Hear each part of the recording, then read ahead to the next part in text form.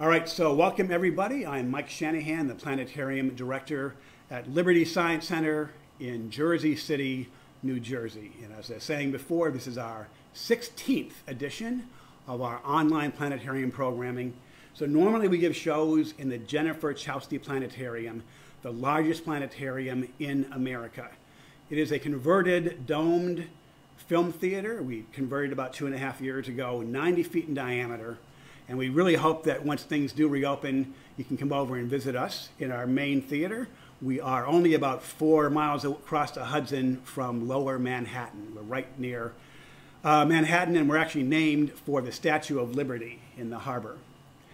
So until then, we are using the exact same software that we use for our planetarium shows at the main dome to bring astronomy to you on your home computers, on your phones, and on your tablets. It's called Digistar 6. Evans and Sutherland makes it, and a big shout out to them for making this available to us.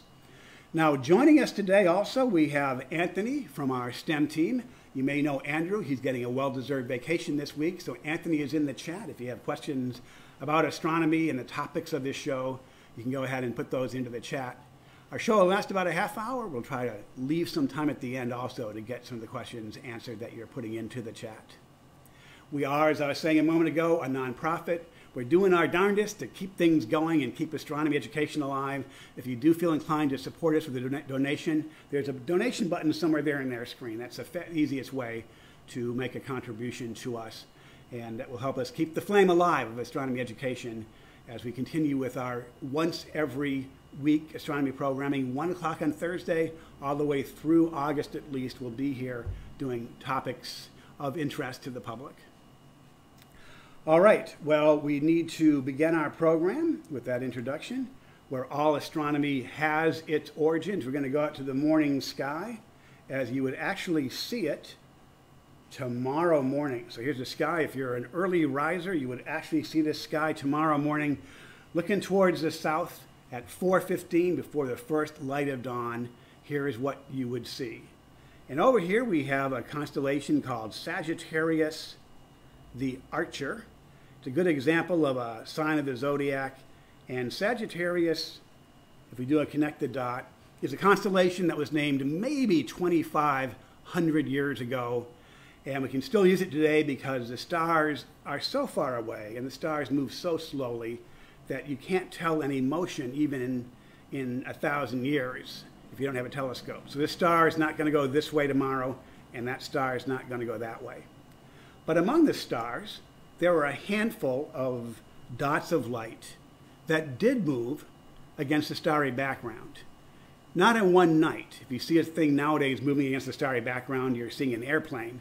But over the course of a couple of weeks, these dots would appear to shift their positions. And our ancestors found that very intriguing. Tomorrow morning, you have Jupiter, Saturn, and Mars in the morning sky. They're there throughout the morning sky here in this early summertime.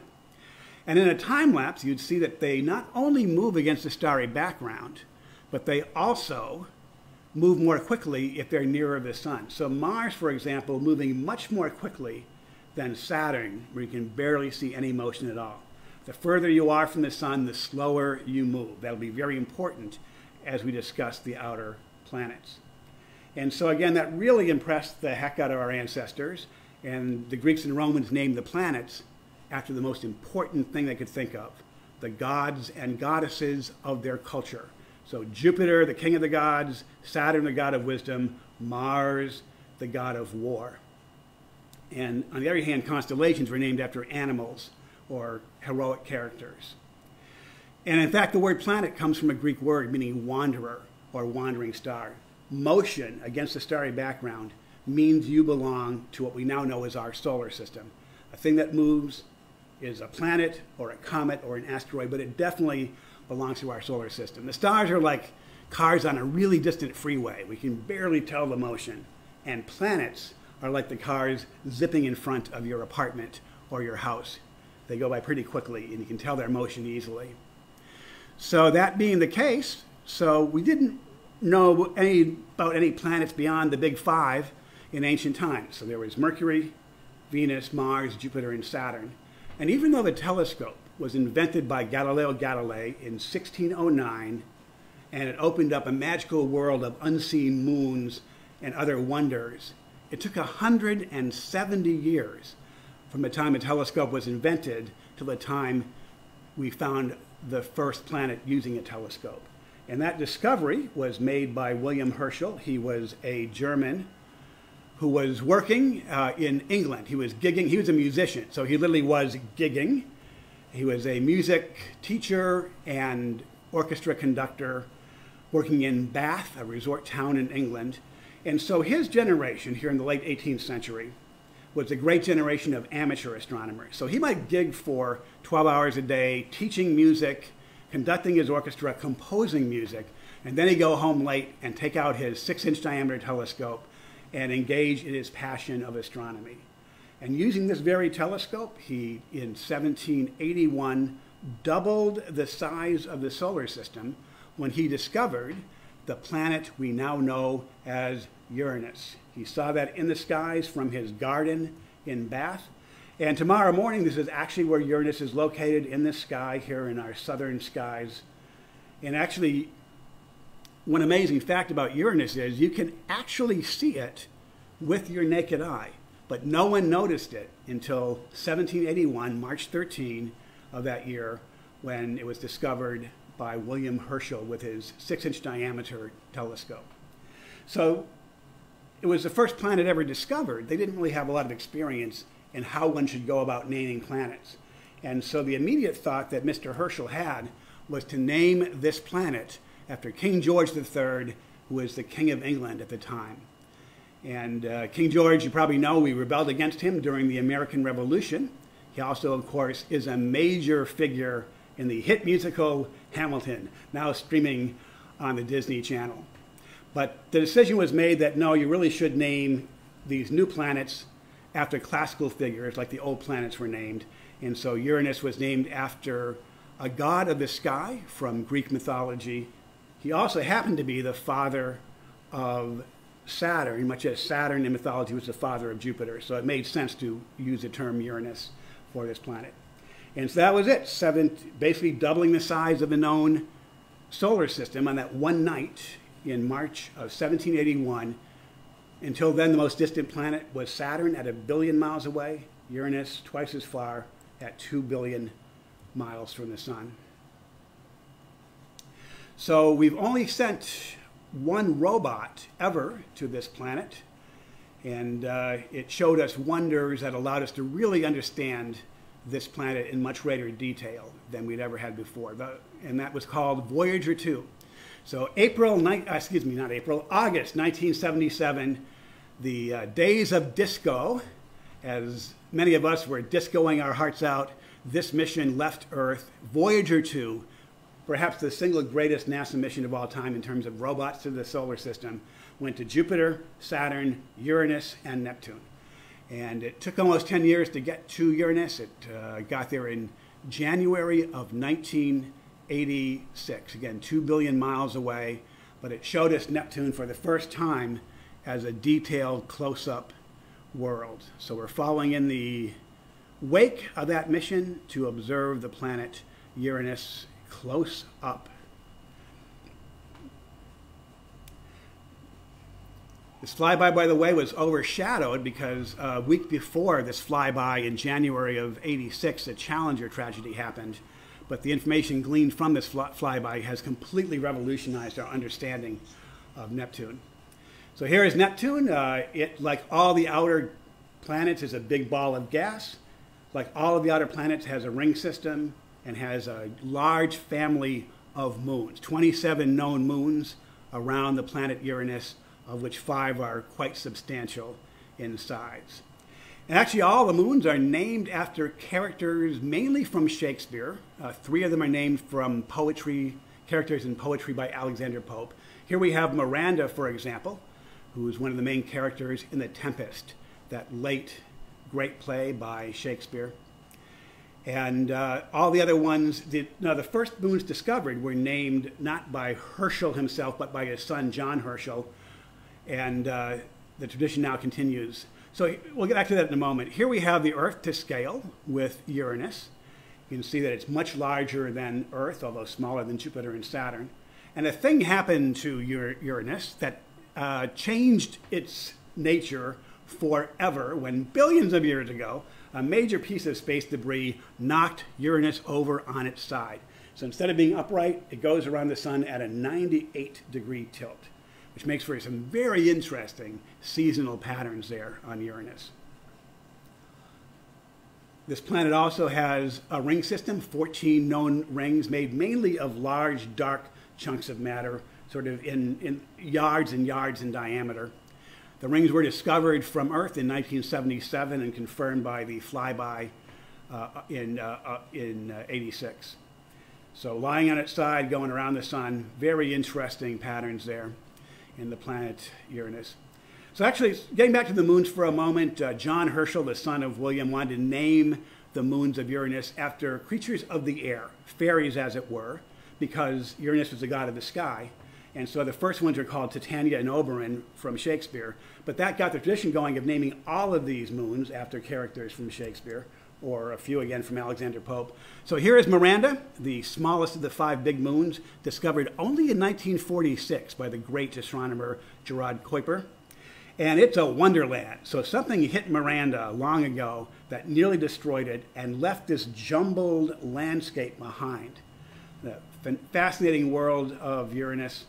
The largest cliffs in the solar system are also found here at Miranda, 12 miles or so high. So there are many, many, many wonders.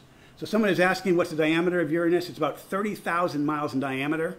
That is roughly 2.5 times as smaller than Jupiter, but much, much bigger than our little rocky worlds like the Earth and Venus. Do a quick check here. So that is, let me check that for now. Okay, so that is wrapping up the section on Uranus. So right away, upon discovering the planet Uranus, it was clear within 2 years that Uranus was not quite behaving in its orbit like it should. It was never quite where the astronomers predicted where it would be. So they realized there had to be another large planet beyond Uranus tugging on it. And a number of astronomers did the math to try to figure out both how big the planet should be and where it should be in the sky. And a key person who led that charge is Urbain Le Verrier, French mathematician, who did the mathematics and actually predicted in 1846, exactly where this new planet should be in the sky. The problem was it was summertime in France and there were no observatories available to look for it. So he wrote a letter to the Berlin Observatory, which you see here. I believe it's still there in Berlin. And the letter arrived, and an astronomer named Johann Galle got the letter and saw this prediction that if you look in a certain part of the sky between Capricorn and Aquarius, you'll find a new planet. And he was pretty excited and went to his boss, who was also named Johann, apparently a very popular name in Germany, Johann Encke, and said, Johann, can I look for this planet that this Frenchman has predicted using our telescope tonight? It was Encke's 55th birthday. Encke said, I'm going to go home to my birthday party, but if you want to stay here and look for this planet, then go to town. And so Galle did get in the telescope that night here in the Berlin Observatory, looked where de Verrier said this planet should be, and within 1 hour, he found the planet Neptune. One of the great victories of science in the 19th century, predicting by mathematics where the planet would be, and then instantly, within an hour, proving the mathematics by finding what is now called the planet Neptune. Now, every story has a sad element to it as well. So another man over in England, John Couch Adams, did the same work as Le Verrier in mathematically predicting where Neptune would be. But he was never able to get anyone in England to look for it. And so John Couch Adams here had done the math, but didn't close the deal by getting someone to find the planet Neptune. So he's giving sort of a lower co-credit now for finding it. Astronomy then and now is an international effort. The planet was named after Neptune, the god of the sea. This is a 50-franc note from France. And although international, you can also see that they're quite proud that it was a Frenchman who predicted the location of Neptune, and the fact that this says 1846 here makes it clear that this is a reference to the discovery of the planet Neptune that year, named for Neptune, the god of the sea. So one of the great moments in astronomy in the 19th century, a great example of partnership between institutions and of using mathematics and reinforcing it with actual observation. So Neptune is in the sky tomorrow morning. So if you're an early riser, if you look right above the moon and have a good-sized telescope, Neptune is right above the moon tomorrow morning, just before dawn on July 10. Now, we've also only sent one spacecraft to Neptune, and in fact, it was the same spacecraft that went to Uranus. It's the Voyager 2 on the Grand Tour. So 3 years after encountering Uranus in '86, it got to Neptune in 1989. So Uranus and Neptune are as close to being twins as any planets can be. They're both about 30,000 miles in diameter, giant balls of gas with some ice mixed in. They both have rings and large families of moons around them. But even twins have differences. So Neptune is not tilted the way Uranus is. And there's more features in the cloud tops of Neptune than we saw on the very bland surface of Uranus. Neptune's rings are composed of finer material than the big boulders that make up the rings around the planet Uranus. We just saw that there's more sort of markings in the clouds at Neptune, more streams and a big dark spot even. Now here is Triton, named for one of the minor deities of the sea. So the moons of Neptune are actually named after minor sea deities. You might think of them as submariners, perhaps. And so Triton is a fascinating moon, a very large moon, that also has much in common with Pluto and may in fact be a captured member of the Kuiper belt that contains Pluto and many other objects. It has a very icy nitrogen surface, and as we'll see in a moment, even has live geology going on. Here we can see more features there in the clouds of Neptune than we saw in Uranus. Yeah, so Neptune around 30,000 miles in diameter, much like the planet Uranus. 3 billion miles from the sun, and the winds are ferocious here in the cloud tops, about 900 miles an hour, the winds zipping through the upper decks. So here we have a close-up view of Triton. So Triton is geologically active, and in fact, these are geysers of nitrogen gas mixed together with dirt and dust from the insides of the moons. So there are not many moons that have active geology, but one of them is Triton. And actually, it has an incredibly thin atmosphere that has enough wind to take these geysers as they're erupting and bend them 90 degrees. So a fascinating world. Just as a point of clarification, I should mention this is Triton, T-R-I-T-O-N. Do not confuse it with Titan, the giant moon with a very thick atmosphere that orbits the planet Saturn. So we're discovering fascinating icy wonderlands here in the deep solar system. Triton also, the only major moon that orbits retrograde or in the wrong direction as the planet turns. It must be a captured object, in other words. So there we are. Here we are in the morning sky again. And also in the morning sky, if that weren't enough, again, the morning sky tomorrow, we have the planet Pluto. And I mean, it's going to be really hard to see Pluto, but it is actually quite close to the bright dot of Jupiter.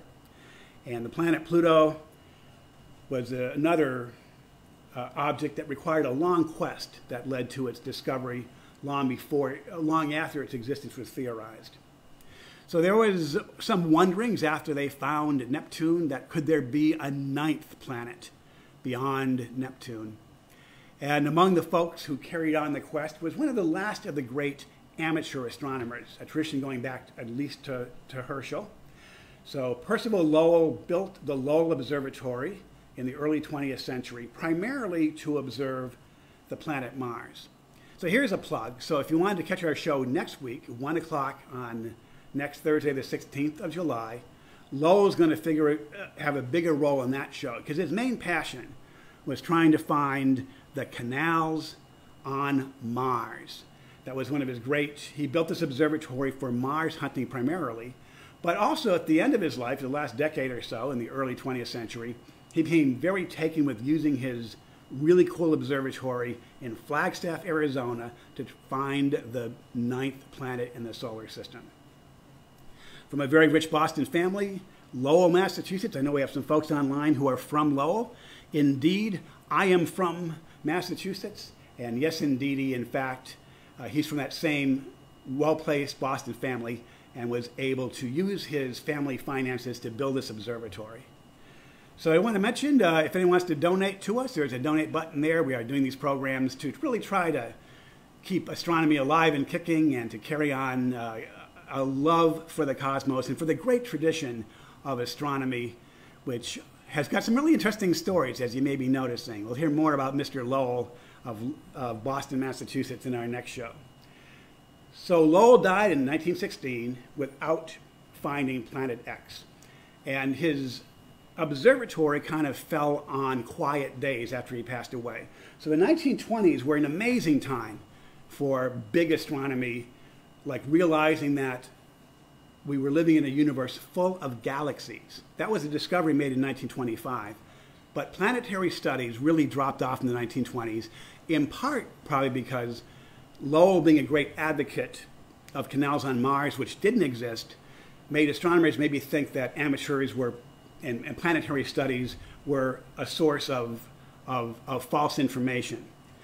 But in 1929, at the end of that kind of dry period for planetary astronomy, this gentleman, Clyde Tombaugh from Kansas, was hired to work at the Lowell Observatory and to carry on the work of trying to find the missing Planet 9 that had so obsessed Percival Lowell. So Tombaugh used the telescopes there. But so here's the thing about, I suppose, any branch of science. When you have a tool like a telescope, you squeeze as much information as you possibly can out of it.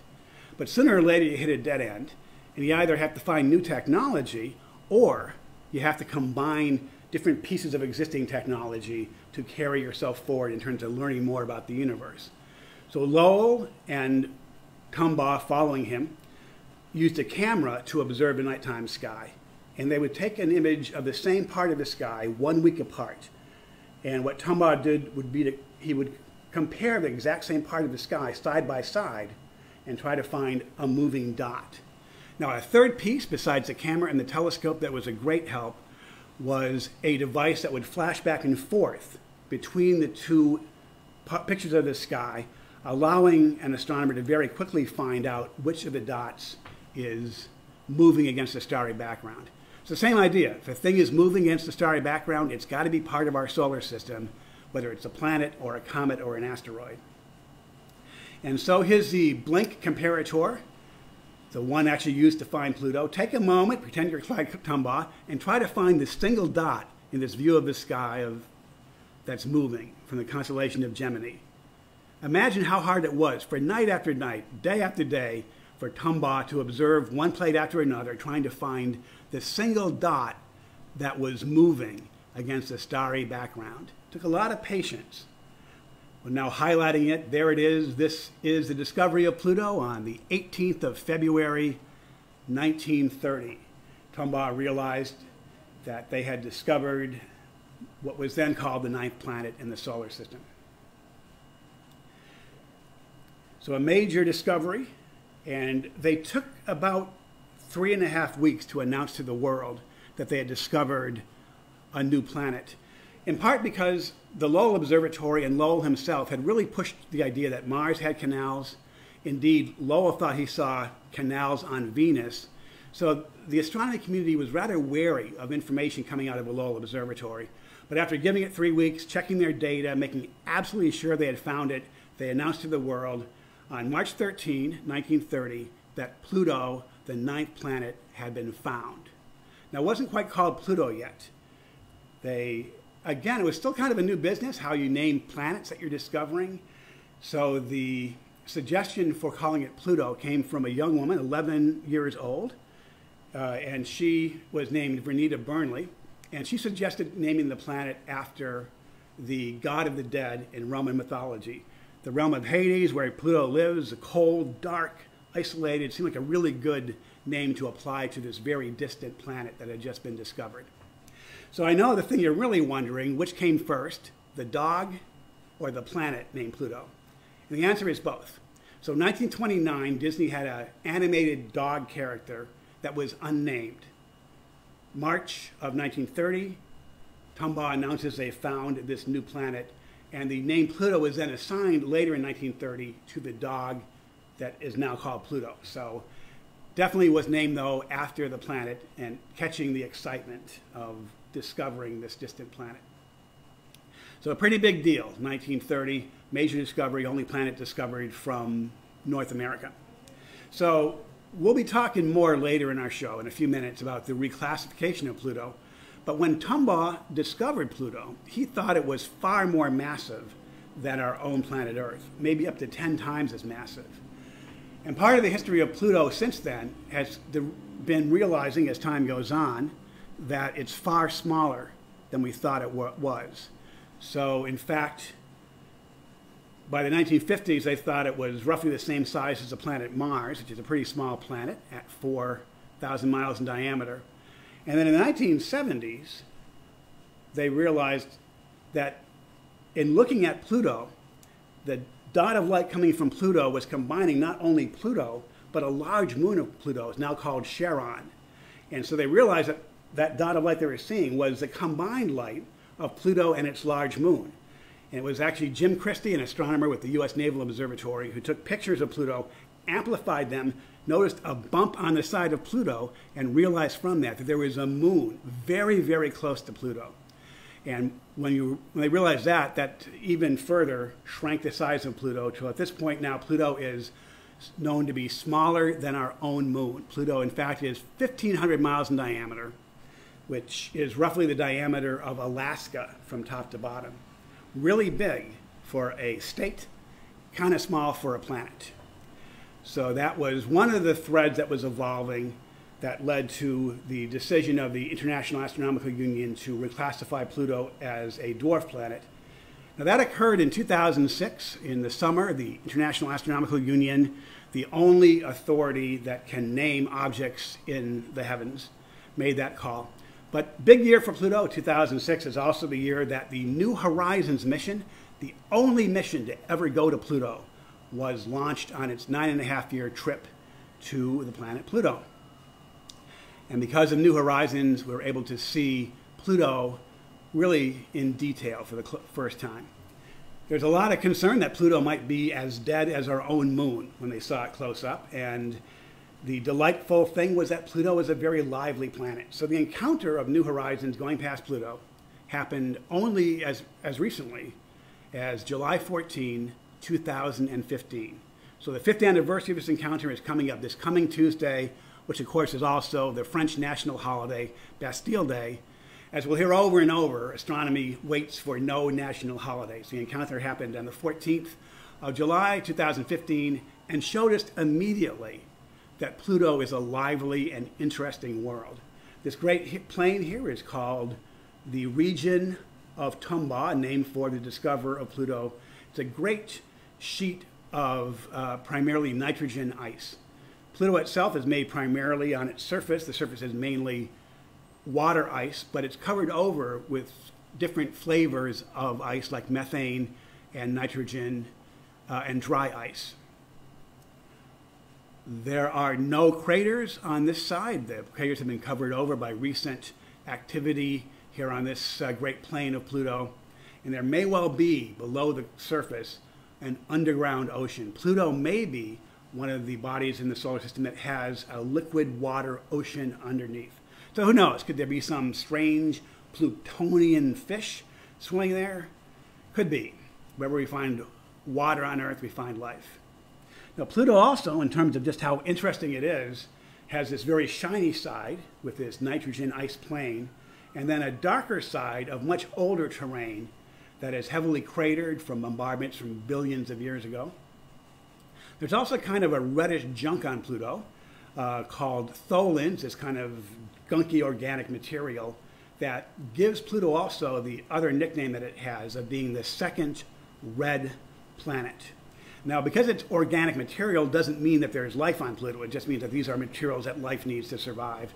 So there we have a view of Pluto, a fascinating world, a lively world, and one that we, thank heavens, have seen thanks to this single mission that has gone by this realm. So Pluto, 1,500 miles in diameter, again, about the size of Alaska. Its moon is actually the size of Texas. And when I say its moon, I mean the one big one, the one named Charon.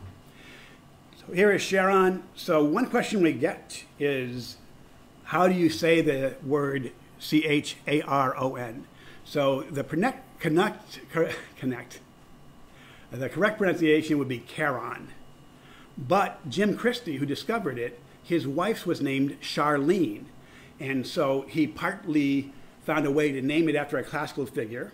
Charon is a figure who ferries souls across the river Styx in the underworld, while also paying homage to his wife. So that's why we tend to use the term Charon in honor of Jim Christie's wife Charlene, as opposed to Charon, as you'd hear in classical Latin. So big world, 750 miles across, so as big as Texas compared to the Alaska size of Pluto.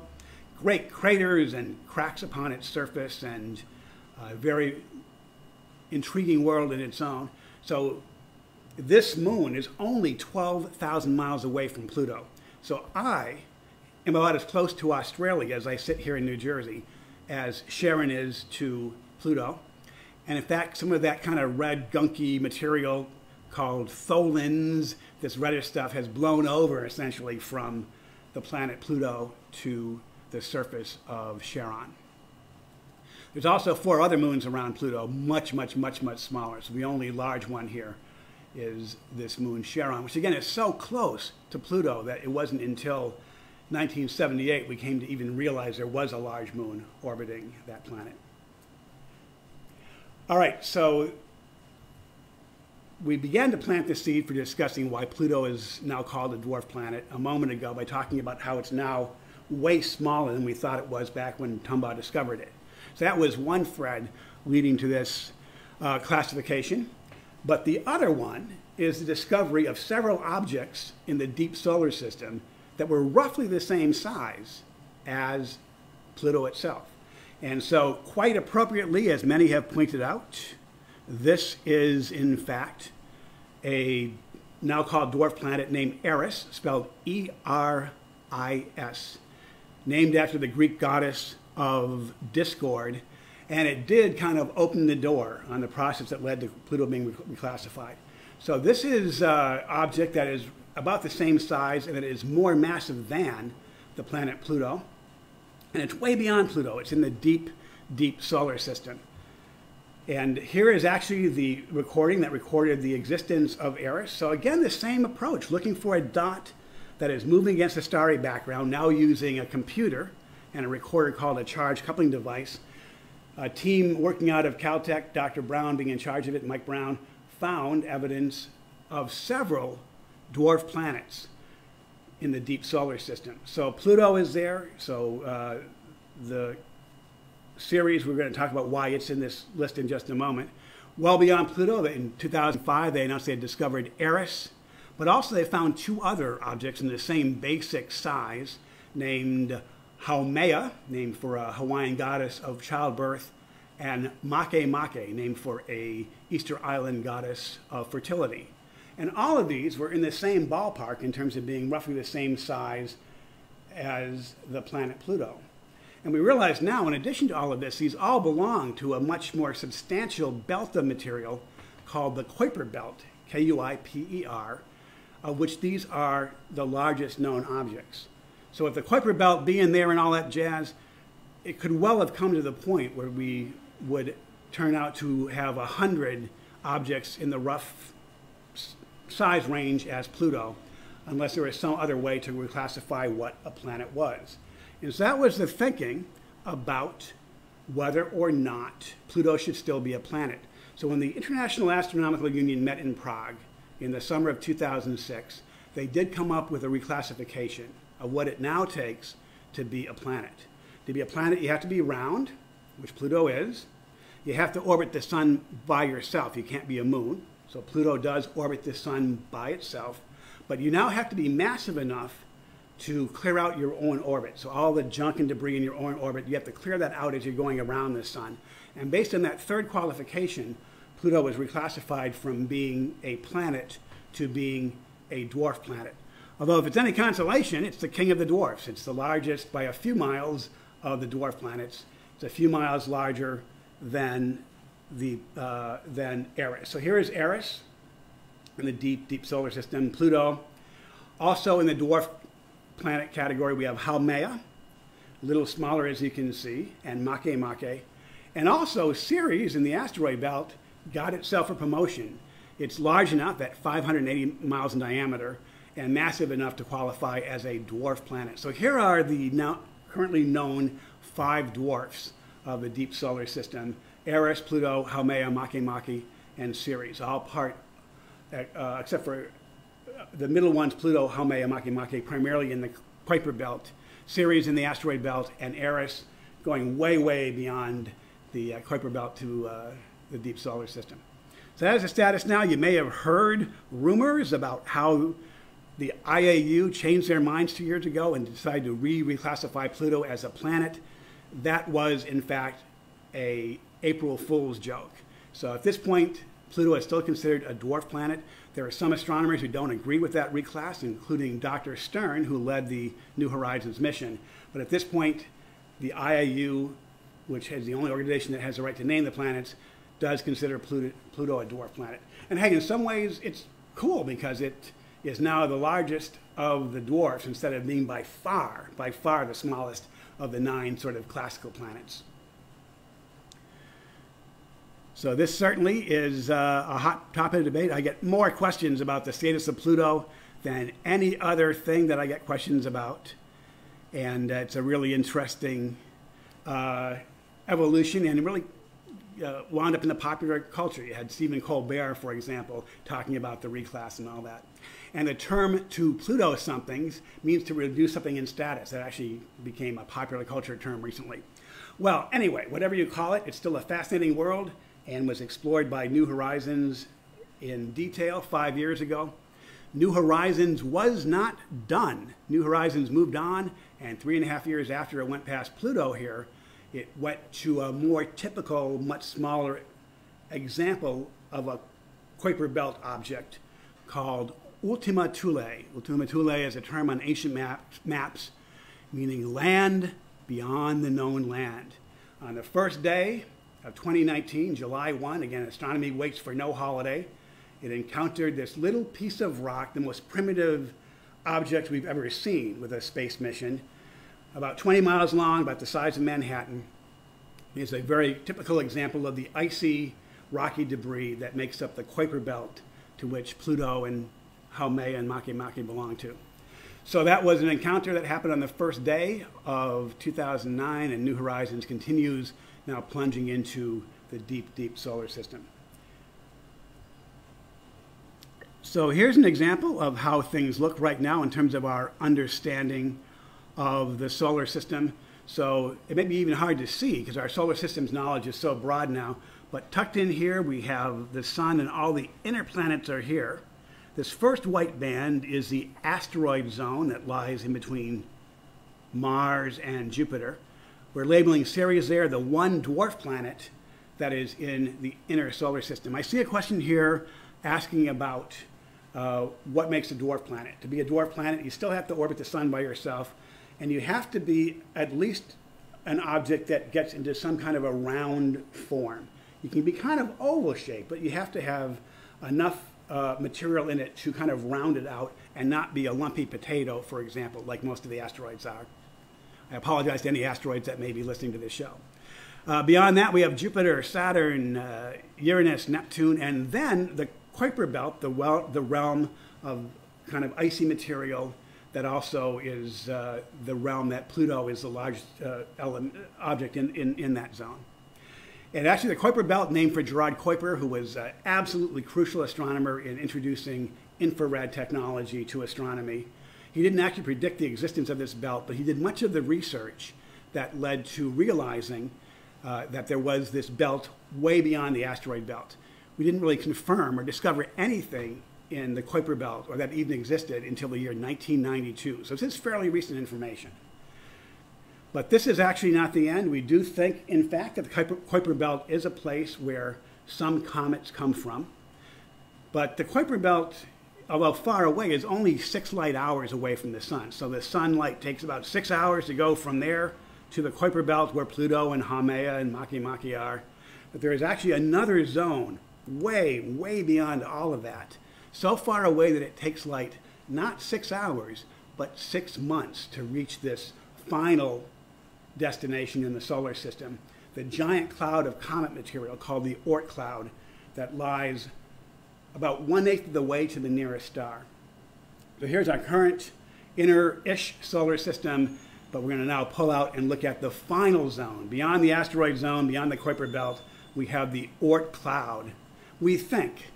Now, unlike the Kuiper Belt, which we know exists because we can see objects in it, we have not found actual proof yet that the Oort cloud exists. It was predicted in 1950 by astronomer Jan Oort. We're pretty sure it's there, and we're pretty sure that it contains these dark, icy, rocky pieces of material that occasionally get knocked in towards the sun and turn into comets. So again, out here this far away, you are approximately 1/8 of the way to the nearest star, and occasionally a passing star can knock one of these dirty snowballs, 5-10 miles in diameter, in towards the inner solar system. And these are essentially, you can think of these as ugly ducklings in the deep solar system, but comet material then lights up and becomes a beautiful swan as it gets to the inner solar system, as it crosses, say, the orbit of Mars. So as it gets closer to the light of the sun, the head of the comet, the dirty snowball, as it were, lights up, a coma forms around the head of it, and then a tail forms as well. So we were saying before the show started, it can be pretty dicey predicting how beautiful a comet's going to be, but we do have an amazing comet in the sky right now. We'll talk about that in just a moment as the last thing here in our show. So coming in, these dirty snowballs do tend to light up and heat up, and they wind up often developing these very beautiful tails as they get in towards the inner solar system. And every so often, we can get a beautiful view of them. This is actually a comet passing by Mars recently. But we can see comets as well from our own sky here, and they can be among those beautiful sights that you'll ever see in the sky. And I love this in connection to this show, because you are talking about objects from the deepest part of the solar system, from the Kuiper Belt, which can give us some short orbit comets, and the Oort cloud far beyond, that then come to the inner solar system, light up, and serve as emissaries from the deep solar system that we've been exploring during this show. So that is the main part of the show, but before I take questions, I just wanted to show a couple of pictures related to this comet that actually is in the sky right now. And this is called Comet Neowise. And it actually, Todd was saying, my colleague Todd, who I knew back in Seattle days, is saying he saw it in the sky yesterday and that it was spectacular. So here is a picture from the Middle East showing the comet in the morning sky just before daybreak. And it's long exposure, so it's not going to be as vivid if you see it with the naked eye, but it is naked eye visible right now. Tomorrow morning you may be able to see it if you have a clear sky wherever you are. And it's called Comet Neowise, one of the ones found by a NASA mission. And let me show you where in the sky to look. So 4:30 or so, just before the first light of dawn. If you look directly towards the northeast, and if you don't know where northeast is, well, all you got to do is take out your cell phone and it'll show you where the directions are. Look towards the northeast, and then one fist above the northeast horizon is where you'll find the comet in the sky tomorrow and the day after. By the way, for reference, if you know the constellations, here's the large, bright constellation of Auriga the Charioteer, right above where the comet will be. So you'll have the very bright star Capella, and the line between that and the horizon where northeast is located is where the comet will be. So check that out. Tomorrow and the next day, it will be working its way around to the evening sky as we get later in the month. It'll be in the north below the Big Dipper. So exciting times. I don't advertise comets until we get word you can actually see them, but this comet seems to be really bright and definitely worth trying to check out in the morning sky. So with that, let's go ahead and see if there's any questions I can address here in the chat.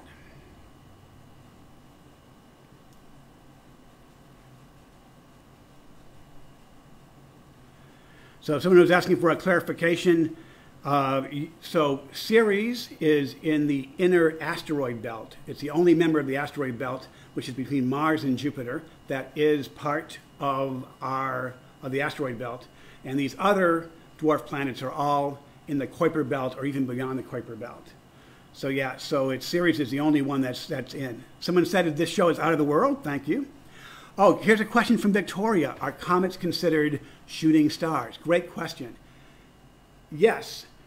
So comets that come in towards the sun leave a trail of debris behind them. And during the year, the Earth wanders into this comet debris, and the little leftover bits of comet hit our atmosphere going very fast and burn up and create shooting stars. So we do actually owe our shooting stars to comets, but the appearance is very different. Shooting star is just a little blip across the sky that just zips across the sky, blinking you'll miss it. Comets, even though we use the term comet to refer to something that moves fast, comets hang in the sky.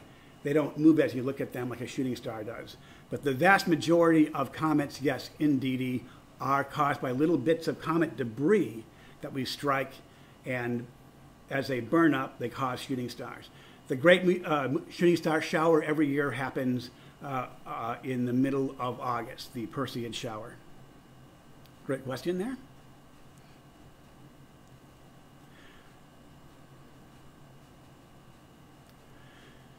Anna is wondering, how close can you get to the sun? Well, you need a spacecraft regardless of how you're going to the sun. So as long as the spacecraft keeps you cool, you can get quite close. But if not, you're going to get really hot really fast. So a planet near the sun like Mercury, daytime high is 750 Fahrenheit on Mercury, which is very, very close to the sun. So you don't want to get too close to the sun or you'll get very, very, very warm.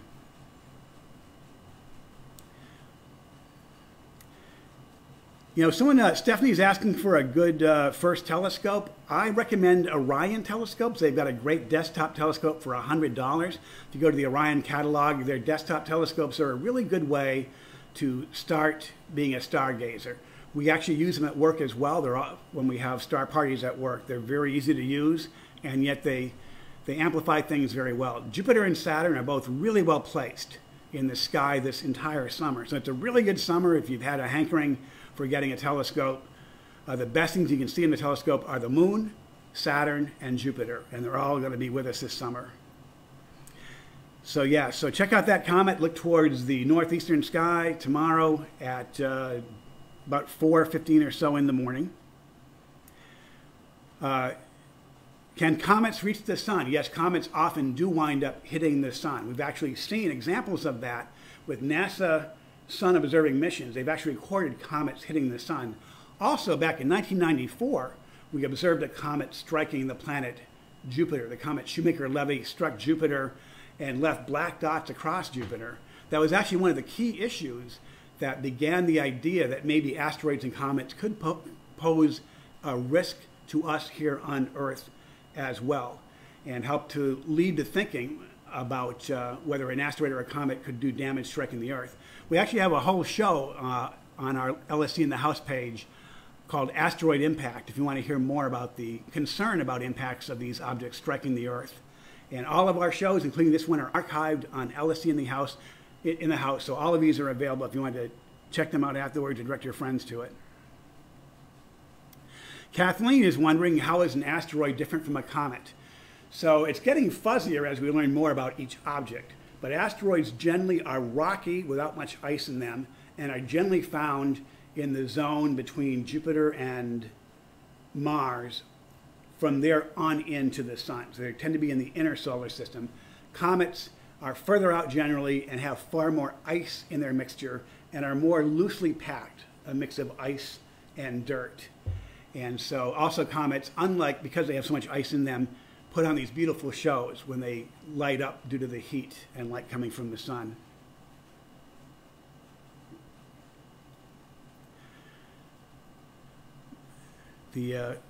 How are moons made? Rena is wondering. So moons generally form, so first of all, the sun formed about over 4 billion years ago. And then planets formed out of the stuff left over that wasn't pulled into the sun. And then as the planets formed, they wound up, the matter that didn't get pulled into the planets got turned into moons. So the sun forms, what's left over from that becomes planets. Planets form, what's left over when planets form turns into moons, is generally how they come together. Now, not always.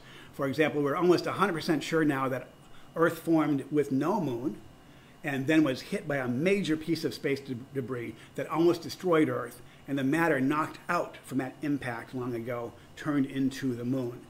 We know that in part because astronauts bringing back rock samples from the moon, it showed that they're very similar in their makeup to rocks from planet Earth.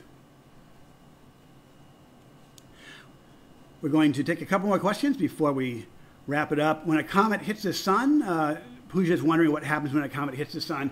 Not a big deal. The sun is so big, it's like, I don't know, a mosquito stinging one of us, right? No impact. When it hits Jupiter, we could see dramatic disruptions in Jupiter when a comet, Shoemaker-Levy, did strike Jupiter back in 1994.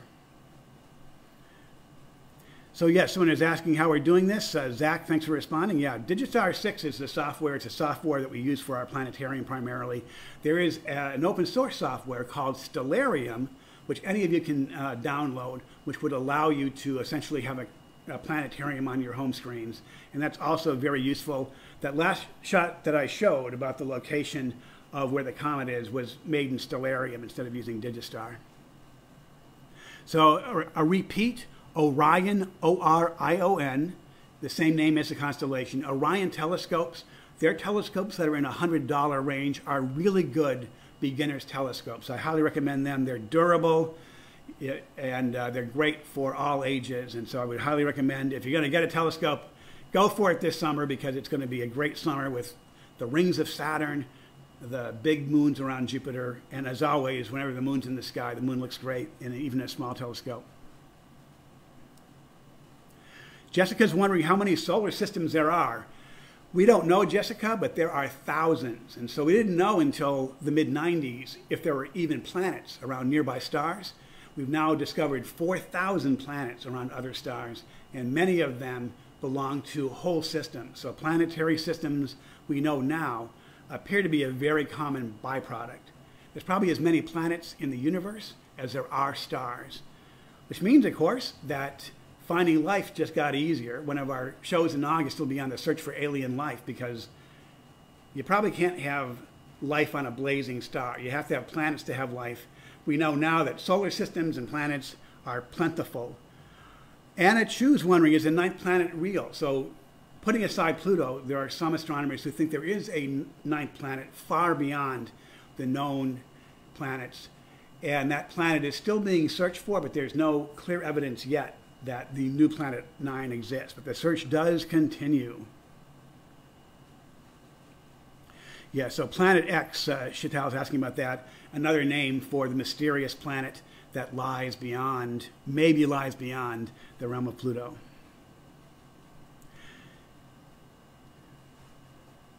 Checking over here. Okay, so Melanie's wondering about Sedna. So Sedna is another object that is a remote object beyond the orbit of Pluto. It's smaller, it's too small to be a dwarf planet. It's not roundish like a dwarf planet is. But Sedna is also very interesting that it may be actually the most inbound example of something from the Oort cloud. If we can learn more about Sedna, we might be able to learn more about that very, very distant Oort cloud. So it is now time to do one more. Just checking over here. Yes, 4,000 planets and counting is how many planets beyond our own planet that we have found. We're probably sure there's tons. So someone's asking about zodiac signs. So we're going to be doing a show on astrology and astronomy, and we'll talk about the zodiac signs and that. The zodiac are the 12 constellations that the sun moves in front of as it goes around the year. So that's a confusing thing for folks sometimes about zodiac signs. If you're a Gemini like I am, I can't go out on my birthday, May 23rd, and look up and see Gemini in the sky because that's the month where the sun is in front of the stars of Gemini. But folks long ago figured out which stars were being blocked by the sun and determined those to be the zodiac sign, the path of the sun. So we'll be doing a whole show on that because there is a lot of really interesting astronomy that drove astrology and vice versa. And so zodiac signs, the funny thing is, yeah, we'll talk about that in our astrology show, that you can't actually see your constellation, your birth sign in the sky on your birthday because the sun is blocking that part of the sky. But so once again, we're trying really hard to do what we can to keep our astronomy alive and kicking in these often challenging times. If you feel like you would like to support us, we do have a donate button there, and we'd appreciate your support. And so join us again next week. So NASA is sending its next mission to Mars, a rover called Perseverance, which is a large rover about the size of Curiosity, which went in 2012, and even has a little helicopter called Ingenuity. And we're going to be talking about that in our next show. And then stay tuned every Thursday at 1 o'clock all the way to the end of August at least. We're going to be doing these Planetarium Online programs, trying to address the audiences that, in part based on your comments here in the chat, we realize are the items that you find most interesting in this amazing universe in which we live. So thank you again, everybody, for joining us, and hopefully we'll see you next week. Andrew will be back in the chat for next week. I'll be covering the Mars show, and then Andrew will be doing the 2 shows after that. And thanks again for Anthony for joining us in the chat, and also for Jeremy, who always does a great job supporting all of our online programming here. So thanks, and we shall see you in a week.